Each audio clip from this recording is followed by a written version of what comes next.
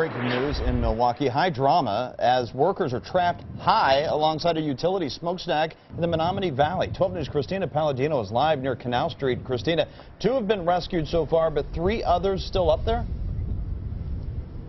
Yeah, well, I'm right here on Canal Street. Of course, these stacks are a very familiar sight for people who pass by the high-rise bridge. The latest from here is that 3 workers are still stuck on the lower platform of the west end stack that you see there here at the Valley Power Plant. Of course, it's below freezing and conditions have just been brutal all evening. These workers have been trapped since 5 o'clock this evening. The heavy urban rescue team of the Milwaukee Fire Department is trying to get them down. One worker was trapped in an elevator, but he's since been rescued, and another has just been brought down within the last half hour, all using ladders and harnesses. Now, this is a major operation. Milwaukee's best and most elite fire personnel here on the scene, and although temperatures are frigid, WISN says the men have actually been well protected up there.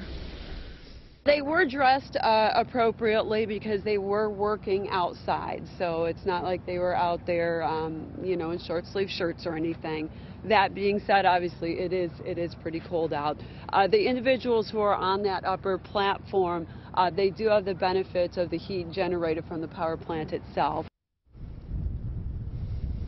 Now, we are told it's going to be a few more hours before they can get the 3 other men down. Obviously, it's a very tedious and careful process getting them down. We've also seen many fire trucks and ambulances coming through the property here, setting up warming stations for the firefighters because, again, it's been very cold out. Now, WISN tells us that the main reason that those contractors were up there on the stack in the first place is that they were doing a routine emissions test. And, of course, we'll bring you any major development that comes from here in the next hour. For now, we're live at the Valley Power Plant. Christina Palladino, WISN 12 News.